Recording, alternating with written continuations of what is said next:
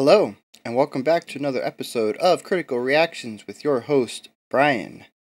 Today I am throwing back to a request that came through quite a long time ago when I started the channel. This one's from 2 months ago, from Alex Woodruff. He requested that I check out The Contortionist, especially Language 1, even if I've already heard the song before. I have not. I've actually never even heard of The Contortionist before, so that's got me pretty excited. I love when you guys recommend stuff that I don't even know who they are, you know? So that's always a surprise for me. I get to find out about new music, and that's one of the cool things about doing these reactions. So let's get into this.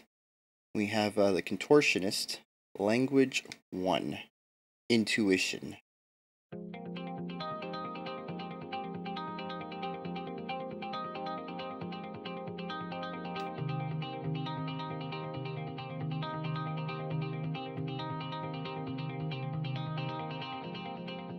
Alright, I'm not sure if that's a reverb effect or if he's playing all of those notes, but it sounds good. It has a nice soothing harmony, or soothing melody going for it. And it's all dancing around a single pedal note, so that's pretty cool too. It feels like it's going places, but it's actually sitting in a pocket, basically. It's the musical idea is just sitting still.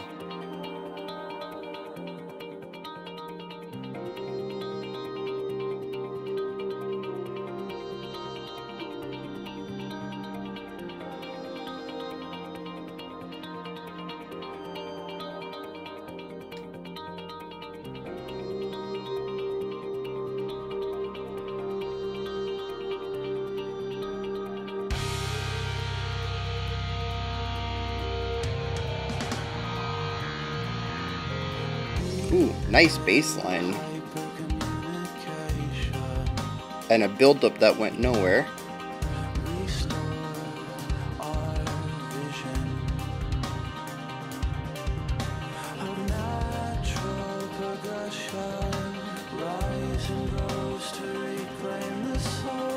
Good vocal harmonies.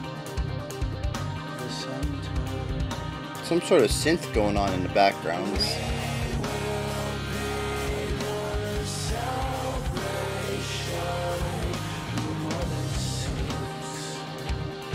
Alright.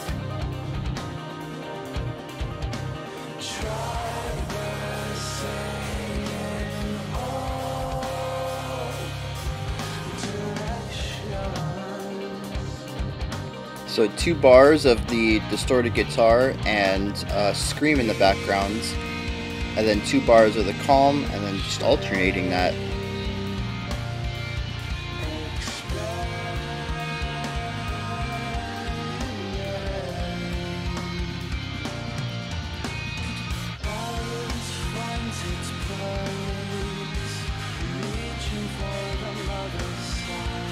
Now, I don't know if there's been a tempo shift, but the song definitely feels faster. I'm going to attribute that to the drummer.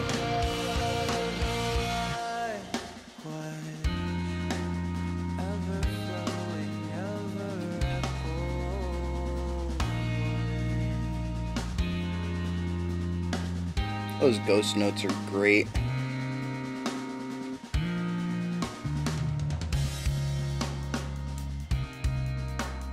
Still going with the ghost notes, just not on the roll anymore.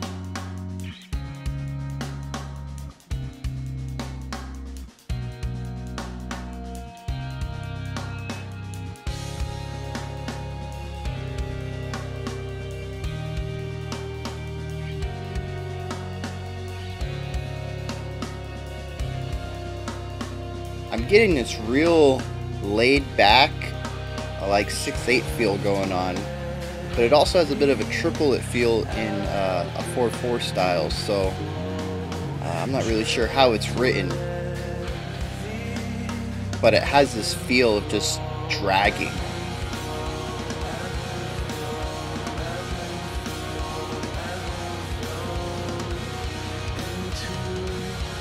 And And now we're no longer on the backbeat. Now we're pushing. Got the momentum moving again.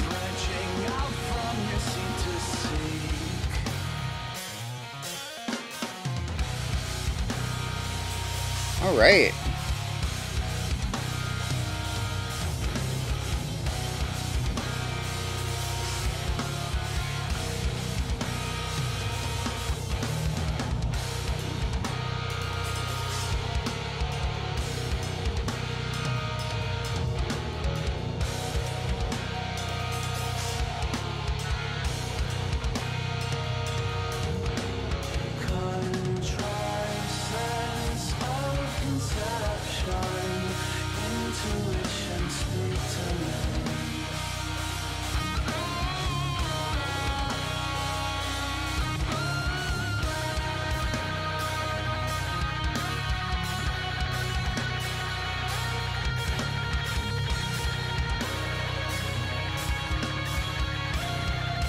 Ooh.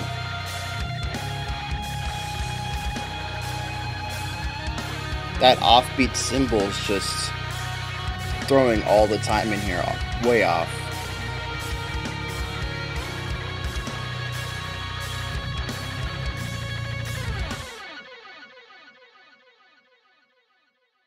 Yeah. Yeah, that was good. So, got a little bit of a, I guess we could call it prog rock. It's not really prog rock in the way that we think of like 70s prog rock with like Pink Floyd and stuff, but it's definitely progressive rock music. It feels like we're, attributing the ideas of modern prog metal into or progressive metal. To me, there's kind of a difference between progressive and prog. Prog is kind of like a specific kind of progressive to me. So I guess this would be like progressive rock if I were to label it, if if that was important. It uses a lot of ideas of progressive metal with shifting time and using elements from different genres. Like we have a lot of pop and soft rock influences as the basis, but there is some screaming, some distortion, some tapping that you would see in metal, and then you have your time distortions that you would find in progressive metal. So to me, I would say that this is a progressive soft rock, or progressive rock, and it does a lot of cool things with a little bit of work. Well, a little bit of tools, I guess you could say. Um, like just the main idea. If you look at the song, it doesn't really change much. The sound of the song doesn't change much. It has the same kind of feel throughout, as far as the instrument textures, the range of the guitars, and the range of the vocalist. The entire song sort of uses the same soundscape throughout, but it still finds ways to differentiate each sections despite using very similar tools. It creates dynamics in time and feel, emotion, volume, even in some cases, sound width. We had that reverb effect in the beginning. I think it was a reverb, assuming that the video was showing what he was actually playing. There's the reverb going on to fill out the sound. They were using a lot of tools to make a bigger sound and to do more things than what they had to work with. And that's always really cool, because I think I said this about yesterday's band. Could have been the days before. But these guys do a lot with a little. We see a lot of bands that do a lot with a lot, stuff like your Night Wishes and blanking out. But they have a lot of members, they have a lot of ideas to work with, and they can shift up they can have total shifts in style throughout their songs, and they do a lot of cool things with a lot of tools. And then we have bands like this who still get away with doing a lot of cool things, but they have to be a little more clever about it because they don't have as many resources. So I really love that about this band. One of the things that threw me off the most, because going in, it sounds like a generic soft rock band. I wasn't really expecting much after listening to the intro in the first verse. You got your soothing guitar line, you got your drum that's just kind of sitting in the background and keeping the time. You got your singer coming in with a very soft voice, and dang, they just pulled the rug out from under me. Because it doesn't take long for the drums to kick in and start messing with time. I don't know. I think there are 2 time signatures. The ending was definitely in 4/4, and I want to say a few other parts were in 4/4, but there were some times when I am fairly certain they shifted to something like 6/8. And then there are other times that I have just no clue if they were in 4/4, which is real odd accentuations, or what. But so the drummer just completely threw me for a loop. And then I don't know if you can call it a chorus. I'm not really sure what the structure of the song was. Like I said, a lot of it has a very similar soundscape. So there weren't really like defined breaks where you would say, okay, we've shifted styles to or we've shifted sounds so that this is definitely the chorus. This is a chorusy sound. It never really did that. But there was one section where the singer was singing, but there was also like a black metal fry behind him, which is very unusual. You usually don't hear fries in soft songs to begin with, but usually when you have a screamer in the production, the screaming is going to be more prominent than the singing, or they're going to be about equal. But in this one, the fry was very low in the mix. It was more about adding a distortion texture to the singing, to the clean, rather than acting as a sort of harmony. So, that's the fact that it was present kind of threw me off.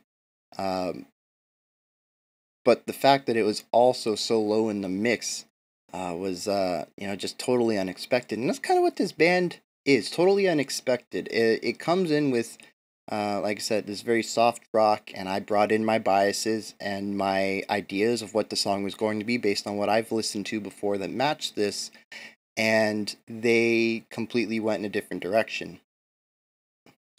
And, I love that. They're very creative.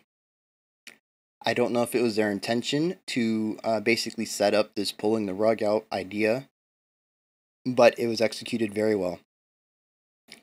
And, the guitar work was excellent. They have a good sense of sound space and what guitars need to sound like to take up a specific type of space and to present a specific type of feeling and a texture. Their reverb work was good. I love how when the distorted guitars came in, they didn't overpower. They filled the space instead. It's actually very easy to not even hear them. I didn't pick up on them until maybe the 4th bar that they were in there. And that's just real expert use of, the sound, the instrument. It was not there to overpower. It was not there to make the section it was in sound punchier or metalier. It was there to fill the soundscape and to make a wider sound and give a little bit of texture to it, but not overpower. And then there was a single, maybe 6 to 8 beat tapping run. And that shows a lot of restraint to have the ability to play music like that, to tap or to play quickly or whatever, and then not do it all the time. To use it when it's appropriate and to not basically showboat. That takes a lot of restraint and craft in composition to know when to use a skill like that and when to withhold it, when it's going to help the song and when it's not, and to basically withhold that at the expense of you showing off your musicianship for you to show off your composition. So, I mean, just all around, I am enamored with this band and what they're doing. I definitely need to listen to the rest of this album, or maybe even at least the rest of this song. I'm guessing by calling Language 1, there's more parts to it. Ooh, the bassist. I didn't really hear much of the bass throughout, um, but there were one or two sections where it was really prominent in the mix, and and it was during these beautiful runs, um, just moving through these notes that are providing an excellent bass line to the chords and progression that were being played over it.